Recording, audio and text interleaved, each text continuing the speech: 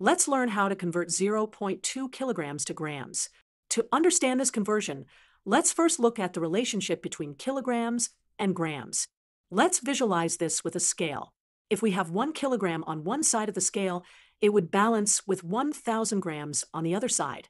So, to convert zero point 0.2 kilograms to grams, we multiply by 1,000.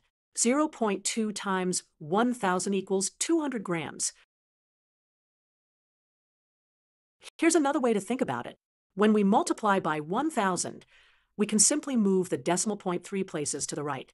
So 0.2 becomes 200. Let's visualize what 0.2 kilograms looks like compared to 200 grams. They represent exactly the same mass, just expressed in different units. So remember, to convert from kilograms to grams, multiply by 1,000 or move the decimal point 3 places to the right. 0.2 kilograms equals 200 grams.